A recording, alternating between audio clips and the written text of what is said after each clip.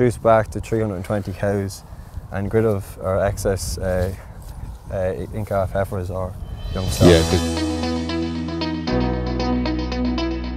Okay, Matthew, when did you come back farming here? I came back farming in 2015. I spent 2 years in Ballyhaise doing a dairy management course. Okay. I was home for 2 years, then we decided to do a partnership with my mother Gladys, my father Declan and my uncle Gerry in 2017.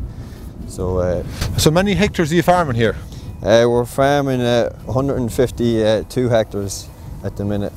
We've 70 hectares for the milking platform, and we've an outblock of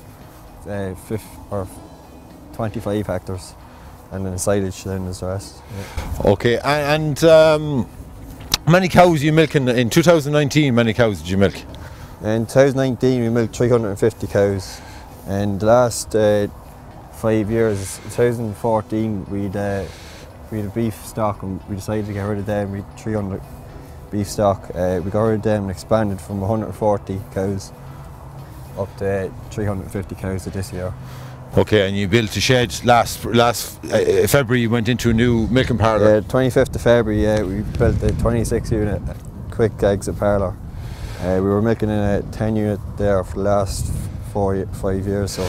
And what's the plan then for the farm? What's your plan? You're in this programme. You've joined the Teagasc Glanbia Future Farm programme. What do you want to get out of this programme?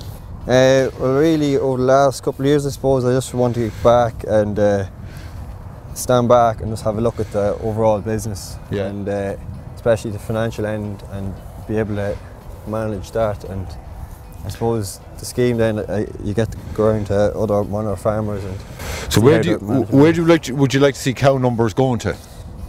In the next 5 years, I was hoping to reduce cow numbers because we have a very high stocking rate. Okay. So reduce back to 320 cows and get rid of our excess in-calf heifers or young stock. Yeah, because you'd be static at 320 cows. Yeah.